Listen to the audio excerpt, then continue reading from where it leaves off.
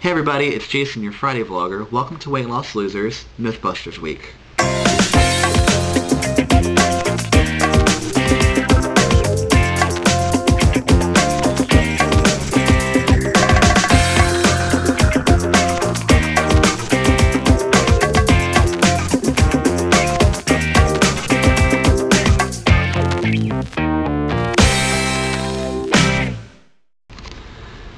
This week I'm working on two different myths. The first myth that I'm working on is about whether fat is bad for you or not, because many people decide to just cut out pretty much all fat from their diet when they think that that's going to help them lose weight. In fact, when they started introducing lower fat foods, it didn't cause anything but people to gain weight. In fact, fat isn't bad for you at all. It serves several vital functions in the body, including, but not limited to, it provides a concentrated energy source, as well as creating a good energy reserve for your body. It forms the major components of your cell membranes, as well as giving you nourishment for your hair and nails. It insulates the body from extreme temperatures, and it provides cushion against vital organ damage. There are several great sources for poly and monounsaturated fats. They include olives, canola oil, cotton oil, filberts, fish, liquid soft margarine, mayonnaise, pecans, safflower oil, sesame oil, soybean oil, sunflower oil, and walnuts, while monounsaturated is found in almonds, avocados, canola oil, cashews, olive oil, and olives, peanut butter, peanut oil, peanuts, and poultry. The main difference between these two is that polyunsaturated fat lowers your LDL and HDL cholesterol while lowering your overall cholesterol, whereas monounsaturated fats lower your LDL cholesterol while not lowering your HDL cholesterol.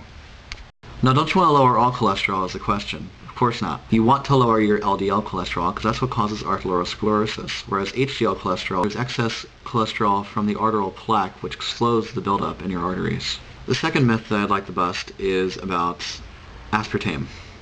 And I actually don't know anything about aspartame, but I learned something in my nutrition class, and I had my teacher email me the statistics on this just so I can read it to you guys. I know I'm not supposed to read, but this is way too hard for me to memorize because I'm still a student.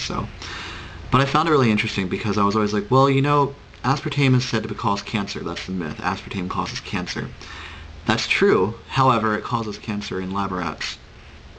So I emailed the teacher and I was like, I'm really confused because, you know, how can there be an acceptable level of aspartame that we can consume per day without getting cancer? And she emailed me back. I'm just going to read you the email. In 2005, there was a study of rats published that linked aspartame to leukemia and lymphoma. Then, about a year later, there was a large NIH study done with people, and they did not find a cancer link. So for now, aspartame is regarded as safe.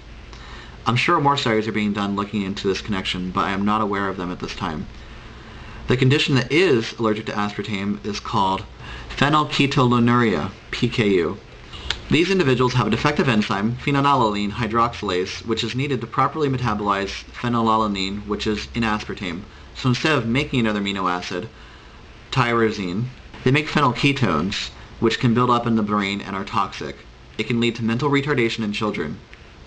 All newborns are tested for PKU, just so you know. So the only thing that you can worry about with aspartame is if you have that condition called PKU. Right now, aspartame is regarded as safe.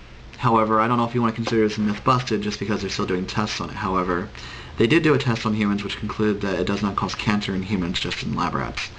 So I can consider this myth half busted. However, if you think about it, drinking soda in general really isn't good for you just because it dehydrates you, and it has no nutritional value. But don't think that it causes cancer, because as for now it doesn't. This is from a registered dietitian, so. And I actually did a little bit of research on my own trying to prove this wrong, and the only study I could find is the study on lab rats. I could not find any other studies, so this is what I got. So I hope that helped you guys. Thank you guys again for watching. Stay tuned for Monday for our second edition of the Review Week.